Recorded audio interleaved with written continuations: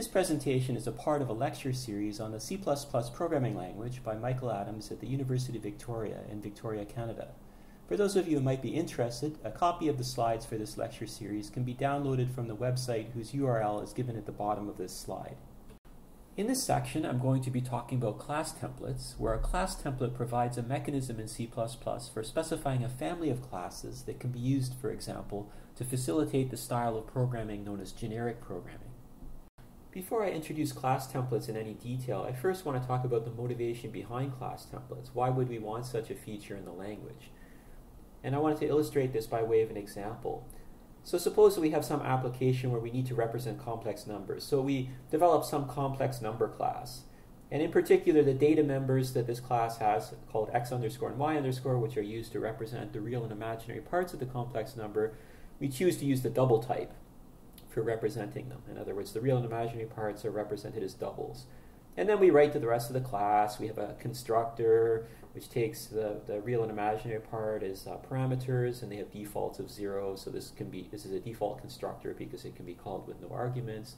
We have a function that allows us to get the real part of the complex number, to get the imaginary part of the complex number, and then the dot dot dot here corresponds to many other lines of code providing lots of other functionality for the class.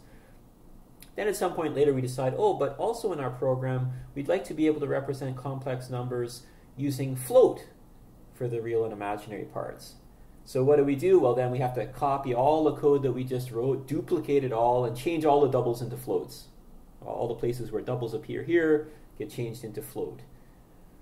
And then later on we decide, but we'd also like to have a version of the complex number class that can represent the real and imaginary parts using long double, because maybe we have some application where we need very accurate representations of numbers.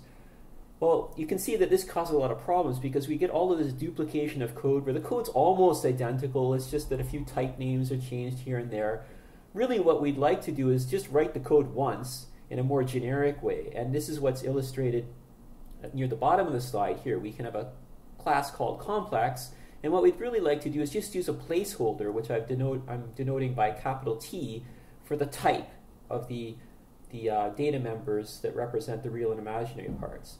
And we'd like to be able to allow T to be anything. So we'd actually like to have a type, essentially a class, which is parameterized on the type capital T.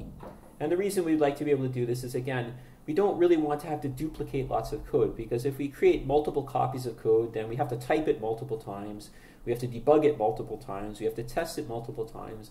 And for people who are reading the code trying to understand what it's doing, there's more code that they have to read because they have to read through all of the multiple copies of the code. So it becomes very painful when there's a lot of code duplication going on. And this is basically the motivation or rationale for a feature like class templates. Class templates essentially allow you to avoid all of this code duplication in a very nice way. One type of template in the C++ programming language is what's known as a class template. So a class template is simply a family of classes that are parameterized on one or more parameters. And like other templates in the language, each template parameter can be either a non-type, such as an integral constant like int or unsigned int, or a type, which can be a built-in type or a class type, or a template or a parameter pack in the case of variadic templates. And the general syntax for a class template is what's shown here. Again, templates are introduced by the template keyword, and then this is followed by the parameter list in angle brackets. So we have our opening angle bracket, the parameter list, and a closing angle bracket. And this is then followed by the class declaration or definition. So down below I have a code example to make a little bit more concrete what the syntax is for class templates. So first we have a declaration of the class, and then following this we have a definition for the same class. So the declaration of a class template, we start out with the keyword template to introduce the template. Then this is followed immediately by the parameter list in angle brackets. So we have our opening angle bracket, we have a parameter t, and then we have another parameter size, and then we have our closing angle bracket here. The first parameter t is a type because of the class keyword here. We could also put type name instead of class. Type name and class both mean the same thing in this context. The second parameter, called size, is a value whose type is unsigned int. Basically, size is a compile time constant, a constant expression, which has type unsigned int. Then if we want to show a definition for the class template, again, we start out with the keyword template to introduce the template. We have our parameter list for the template in angle brackets. And you can see in the definition of the template has a data member called array underscore, which is an array with size elements in it, and the elements have type t. So the t here corresponds to the first parameter in the template. So the first parameter in the template is indicating what type is used to represent the elements in the array. And then the size of the array is denoted by size here, and size corresponds to another template parameter, the second template parameter here. Size is an unsigned int, a compile time constant, so this is going to give us an array of a particular size, basically a fixed size array, where the array is denoted by size. And then we could create an object of this type, of this myArray type, by using a line of code which looks something like this. We say myArray, which is the name of our template. We specify the template parameters in angle brackets, and then we give our variable name here x. So the first parameter here is double, which means that when we instantiate this template, in other words, when we use it, the value that's plugged in for t is going to be double, and the value that's going to be plugged in for size here is going to be 100. So this is going to create an array whose size has 100 elements in it, and the type of the elements in the array t is double. At this point, I'd like to make a few additional comments about class templates. So the first comment I want to make is that the compiler only generates code for a class template at the point when the class template is instantiated. In other words, it's used. Instantiated is just a fancy way of saying used. And the reason why this is important is because the compiler only generates the code for a class template at the point where it's instantiated. The definition of the template must be visible at the point where it's instantiated. In other words, when you actually use the class, the compiler has to actually see the definition of the class at the point where you're using it. Otherwise, it's not going to know what code it needs to generate for that class. And for this reason, class template code is usually placed into header files. This is not always the case, but often you'll find that class template code is placed in header files.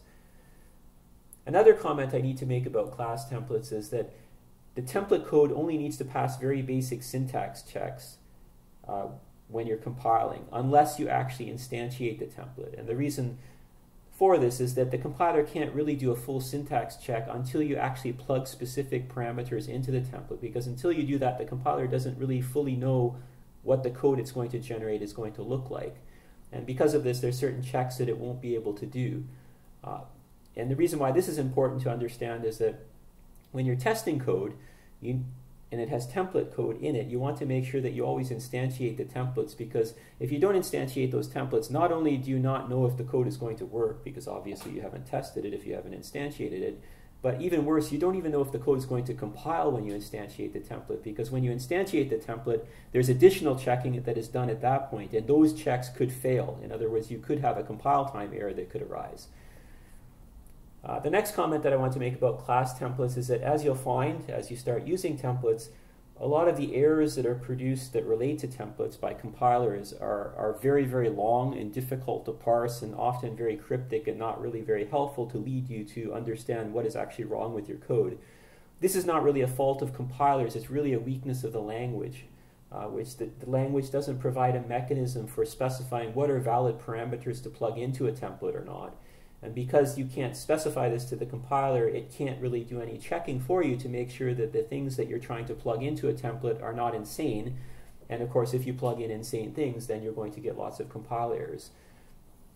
Hopefully this will be fixed in the future. There's a language feature that's been proposed called concepts, that once this is added, it would provide a mechanism for specifying what parameters can legitimately be passed into a template, and this would allow the compiler to do extra checks, and in theory it can produce much more meaningful error messages.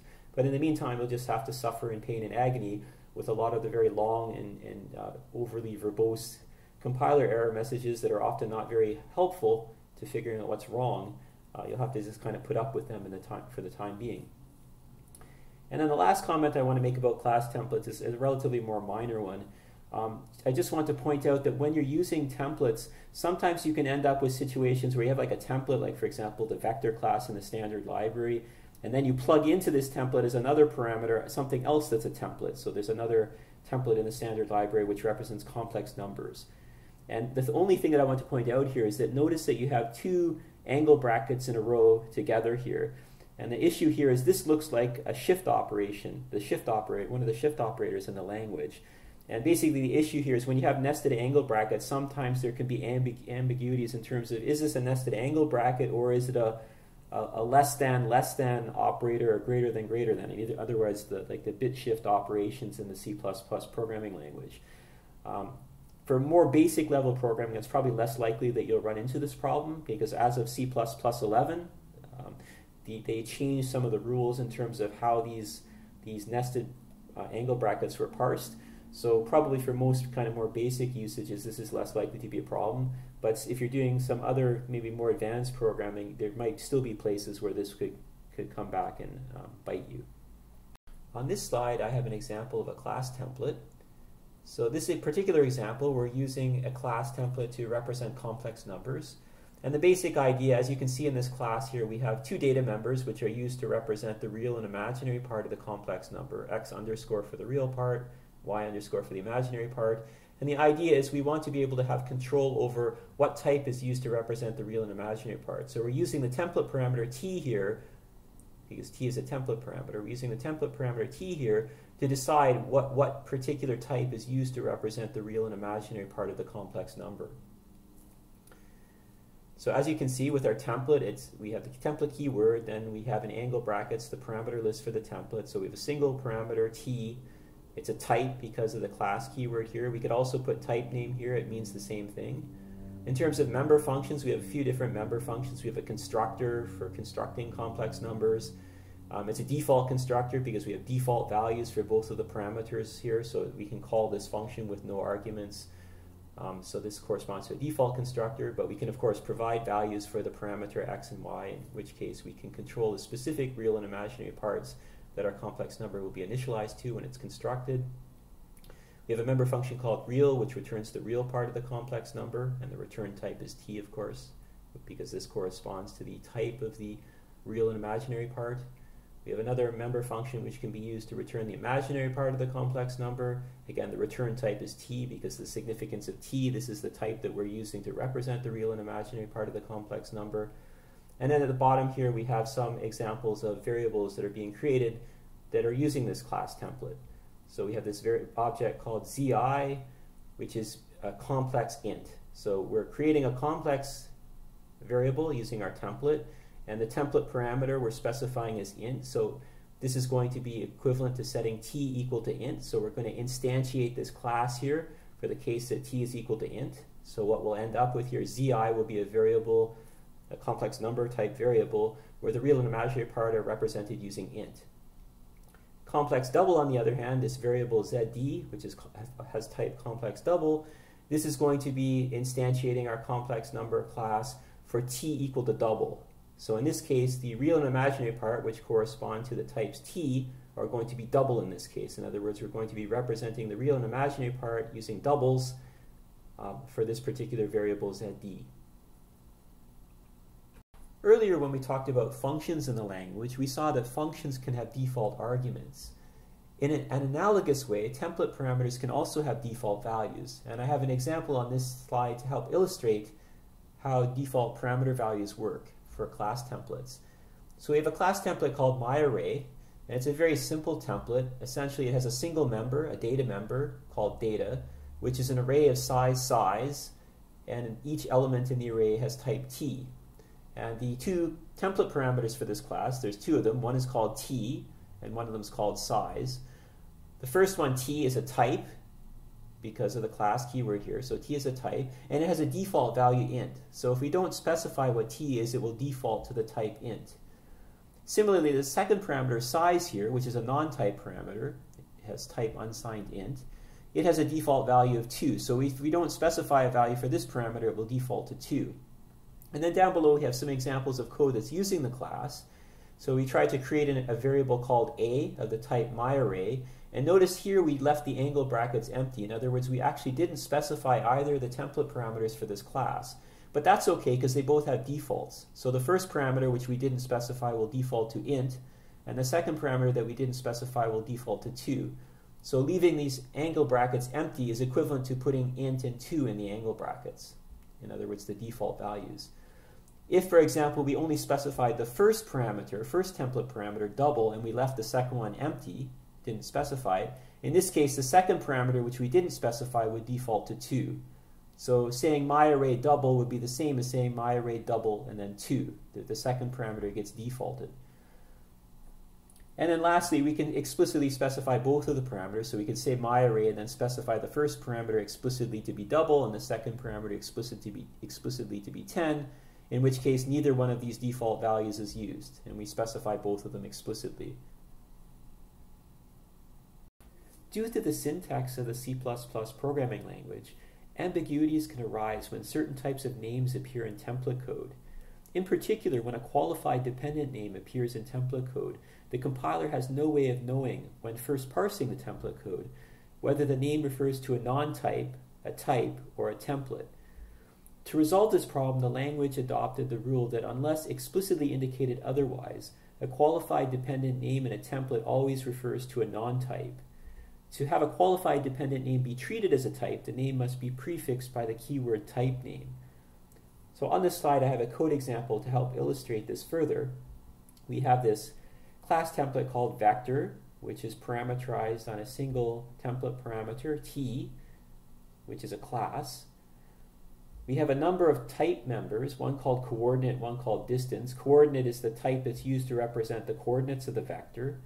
Distance is a type that's used to represent length when the vector is involved.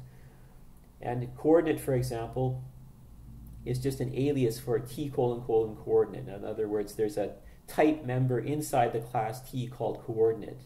And we're setting up a type alias for this just to call it coordinate. But the key thing to note here is notice that we have to introduce the word type name here. The reason for this is that t::: coordinate is a qualified dependent name. It's qualified because of the scope resolution operator here, : : It's dependent because the meaning of coordinate depends on what t is chosen to be, and t is a template parameter. So in other words, the coordinate here depends on a template parameter t. Therefore, it's a dependent name. So normally, if we didn't put the type name keyword here, t::: coordinate would be treated as if it's not the name of a type, which is not what we want here. We want it to be treated as the name of a type, so we have to put type name in front of it. And then similarly for the distance type number here, it's just an alias for t::: distance. But again, t::: distance, it's a qualified dependent name. And because we want this qualified dependent name to be treated as a type, we have to put type name in front of it. If we don't do this, then the compiler will assume that t::: distance is not naming a type. It's just a non-type. There's a few other places where we have qualified dependent names in this code here. Down below, we have stud : vector coordinate : const iterator. This is a qualified dependent name as well. And in particular, it's a qualified dependent name that names a type because const iterator is the name of a type. So in order for this long name here to be treated as a type, we have to prefix it by type name. And then lastly, we have another qualified dependent name, stud : vector coordinate : value type. Again, value type is a dependent name because it's dependent on how coordinate is chosen, and coordinate depends on a type or a template parameter t. So this corresponds to a dependent name. It's a qualified name because of the scope resolution operators that appear in it.